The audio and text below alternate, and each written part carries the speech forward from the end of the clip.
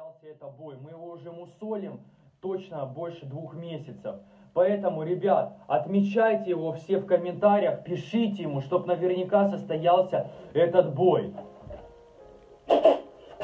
Все, всех обнял, поднял, заплакал.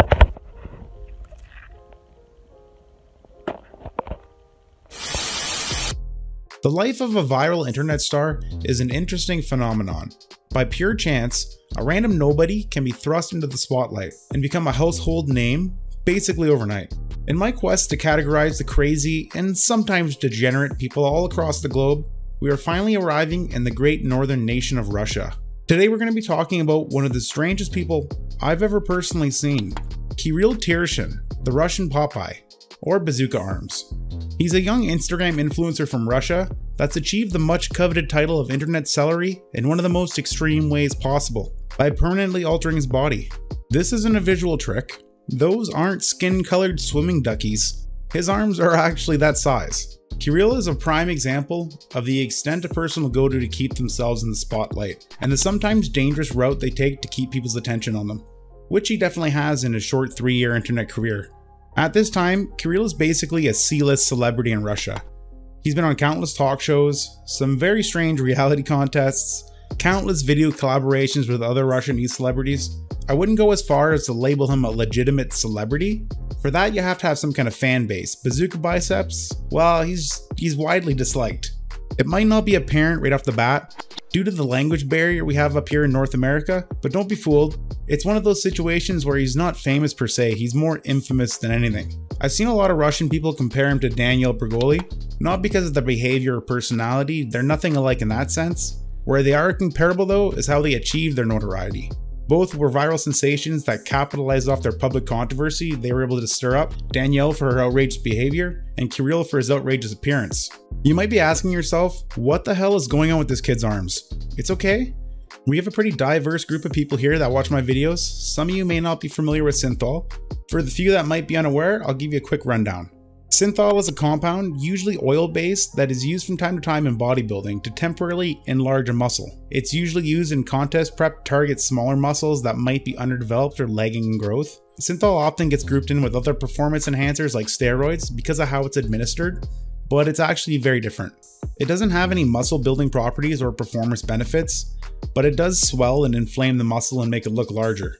Most of the bodybuilders who use it to increase the size of their biceps, triceps, calves, and it's used in smaller amounts. Bazooka Arms, as you probably could have guessed, has partook in some synthol use, a hell of a lot of it, and it's no real big secret, he's pretty open about it, which is insane on its own, but what makes it so much worse, see, instead of using a legitimate product, if you can even really say that for synthol, Kirill just made his own.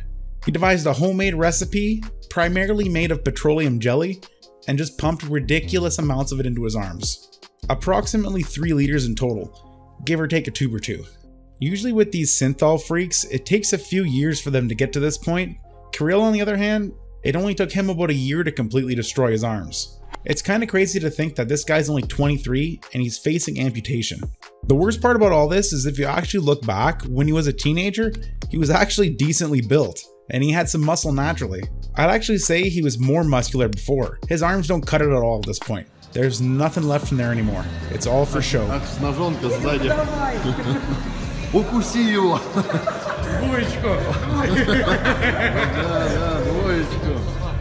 And it's vastly affecting the kid's health. You can see it in his complexion, his midsection. He also looks like he's got food poisoning all the time. I don't even think he can properly work out anymore. He went into detail in one interview about how detrimental this was to his health when he was doing it full time. He said that after working on his arms, he often became violently ill, massive fevers, became bedridden for days, but yet kept on doing it. According to him, this whole shit show started shortly after he left the military while he was working as a security guard. My best guess is he lost some weight while he was serving and he didn't really deal with it the best way. In Russia, they have a somewhat mandatory military draft for males that the majority of the people have to partake in. There are a few exclusions, but more or less if you're a fit male with free time, you gotta go. Kirill was one of those cases. Once his mandatory service was completed, he started experimenting with the synthol concoction, which would send him down this crazy road of attention seeking and insane measures that we see now. And it's quite a spectacle if I'm being honest. The definition of a dumpster fire. Ever since his little tour on Russian network television in late 2017, Kirill has been constantly upping the ante and continuously doing things that are borderline trollish to stay in the spotlight. The initial effect when you look at Bazooka Boy is shock. You're shocked at first. He doesn't look natural at all in any sense of the word. But as soon as that shock wears off, it kind of registers what you're seeing, it kind of becomes concerning. And a lot of people have expressed their concerns, from medical professionals to his followers. I don't blame them. Those arms are looking way past their expiry date. But Kirill just pushes it aside and keeps on going. In his mind, there's nothing different from him or any other bodybuilder. And I think that's where a lot of the general disdain for him comes from. Some people think he needs to be locked up and assessed at this point. He is in fact putting his future in jeopardy. Odds are he's going to lose one or both of his arms. The best case scenario, he's going to have a lifetime of issues and surgery just to keep functionality. Just because of how grim the situation is, it kind of makes me feel bad for the guy. But in reality, it seems he just doesn't care. Either that or the attention and financial incentive just overrides any logic in his head. This is an interesting concept we might explore at a later date. The concept of destroying yourself for attention and monetary gain. You see it more often than you think and in many different forms. Anyway, in Kirill's situation, there definitely is a financial incentive here.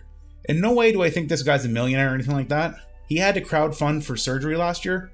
But I definitely think he's in a better financial situation than he was before he went viral in 2017. And this might be the only way for him to make a decent living at this point. It's hard to say how long it'll last though. The life of a viral star is a strange one. And at any time, it can be ripped from you as fast as you got it. I think part of Kirill realizes this. Over the last 2 years, he's went through a couple strange phases to keep people talking about him. At the beginning of 2018, he started claiming that he was going to start competing in bodybuilding, which sparked a lot of controversy online. The idea of Kirill actually competing is a complete joke. His idea of training consists of zero weightlifting and daily routines of injecting cups of petroleum jelly into his body, until he passes out. Like you can expect, his bodybuilding career was short-lived. He claimed that as soon as he started injecting into his shoulders, he started to get really sick again. While this was going on in early 2018, he also started this weird semi-online relationship with another Russian celebrity, Olesya Malibu. Part of me just believes this whole thing was just for Instagram likes, and might have been an elaborate troll on her end. I'm not sure yet. They only dated for a few months, and she told Kirill that she couldn't have sex with him before marriage, which at face value isn't too shocking. But it's actually kind of funny because Miss Malibu here, as far as my understanding goes, got into some trouble in 2015 for being a high-end Russian escort. So maybe she's like a reborn again Christian now or something. I don't know. Kirill, being the typical thirsty simp, obviously proposed to her.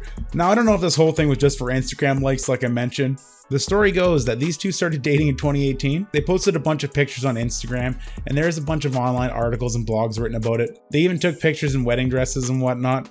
Normal stuff. Well, at the same time, Kirill was actually starting to experiment with different looks. First, he adopted a Joker-esque style. Obviously didn't work out though. He picked the fucking lame Joker. And then he took on a more, how do you say, I'll just show you. Yeah, I don't know if this is some weird Russian cosplay I don't know about, but he may have went through a little bit of a cross-dressing phase. He also stated that he was thinking about getting double Ds to fill the dress out. Eventually hit the middle ground and he decided just to shave his eyebrows.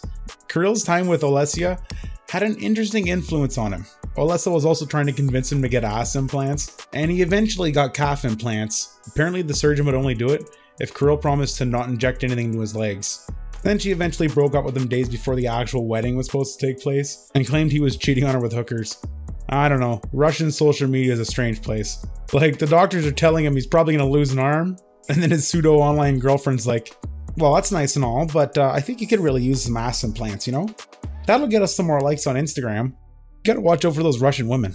After the breakup, Kirill quickly rebounded. He grabbed a razor, shaved his eyebrows, and he was right back into the game.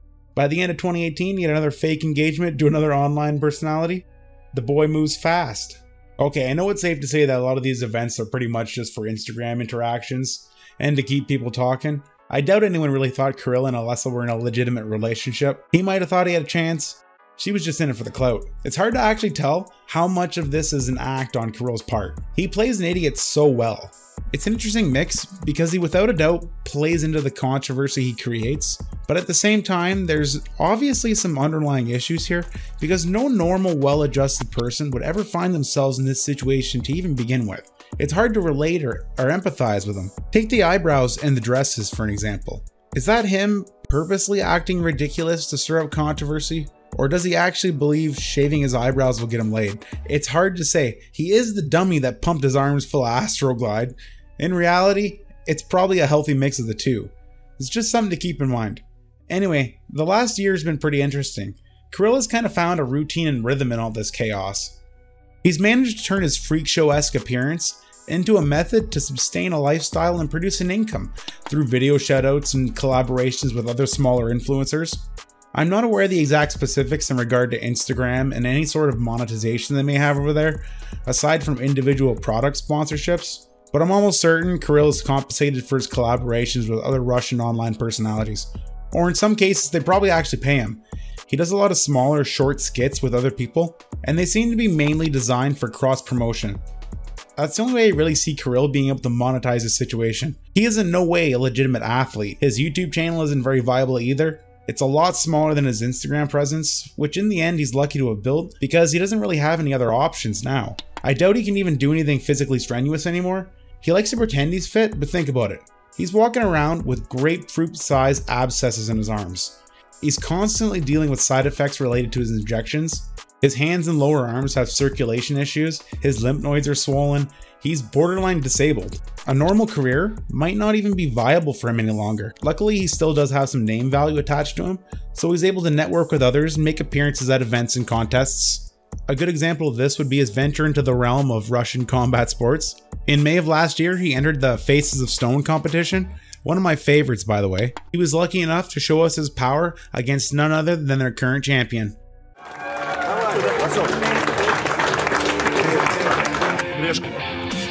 Резко бьет первый Кирилл.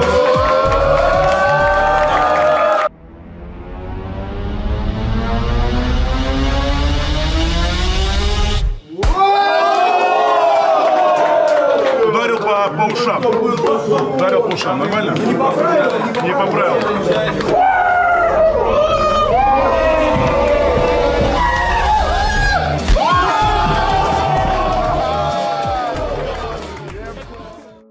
Just a typical day in Mother Russia. Nothing to see here. Oh man, a concussion is the last thing Kirill needs. I don't think anybody expected him to win. I don't think even he did. But it was a spectacle just because of the shock value associated with his appearance. And that's basically his only trick at this point.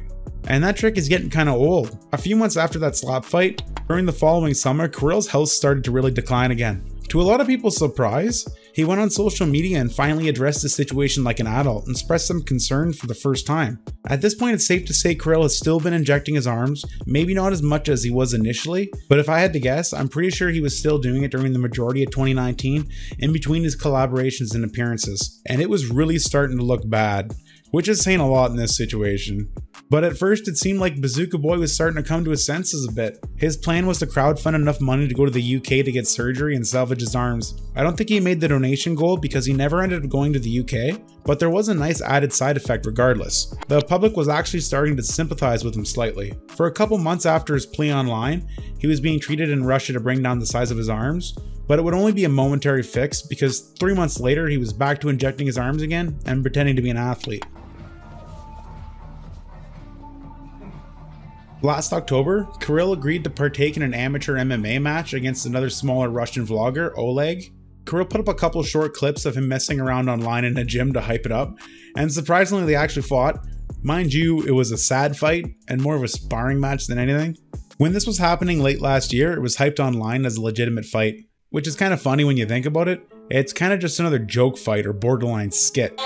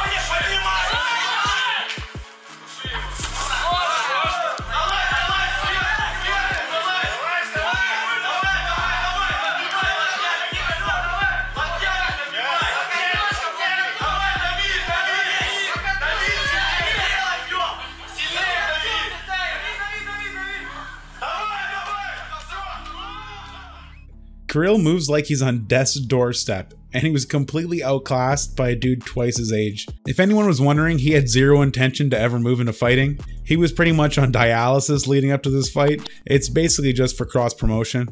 And I bet Oleg had to pay out of the pocket for this to happen. Believe it or not, if you're Russian, a collaboration with Kirill is amazing for your social media. He may be widely disliked, but he's highly followed. Just from that one video with Kirill, Oleg gained 39,000 subscribers and 5 million views. It took me a year and a half to get that. Him and Kirill did that in one 3-minute rub and slug. That's kind of crazy. If you speak Russian and you want to jumpstart some kind of online presence, just hit up Kirill's manager and pay him for a collaboration. I bet Oleg was satisfied with the results. Kirill, on the other hand, wasn't looking too good. 4 weeks after that fight, he had to get a substantial amount of his triceps removed. 3 pounds of rotten abscess tissue. He's lucky he didn't lose the whole arm. He's a trooper though. He still had things to do in the bodybuilding world, so we revealed his secret weapon that he was going to use to rebuild his muscle. Мы друг друга понимаем.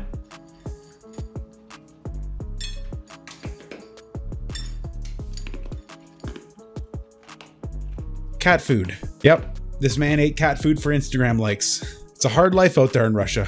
I have to clarify, even though Kirill is marketed as a bodybuilder or fighter, you can't really classify him as either. You can't even really classify him as an athlete.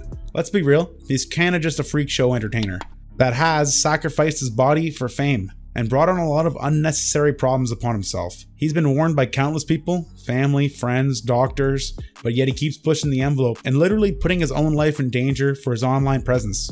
I hate to say, but it eventually gets to the point where it's old and you stop feeling sorry for the guy. No one put a gun to his head and made him do this. He did it. And right now, if he had the chance to go back in time, I don't think he'd do anything differently. I do have to give him credit for one thing though. The guy still manages to keep a positive outlook. Whether that's from denial or not, it's still kind of up in the air. But it's important to note, not a lot of people would be smiling when their arms are about to get repoed by God himself. So in conclusion, the biggest question someone might have coming out of this is why? Well, why would someone go to this extent? How could someone find themselves in this situation? Well, I'm not a therapist or anything, but I do see a few things that might have influenced it. There's a cultural and financial aspect here. Elective surgery is everywhere, but it seems to be a lot more socially acceptable in Russia. They go big, and there isn't really that taboo where they want to keep it a secret or discreet like they do here in Western culture.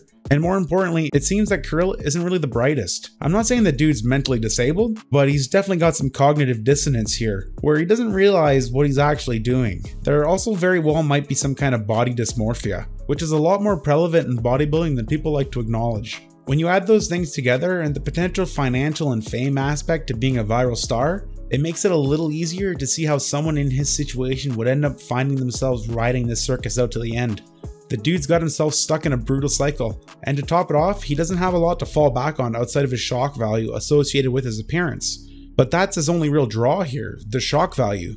But the thing about shock value is, you have to keep the momentum going with it, or people will quickly forget and move on. And momentum is something I don't see Kirill keeping up with any longer. As strange as it is to say with a serious face, this guy is actually running out of places to inflate.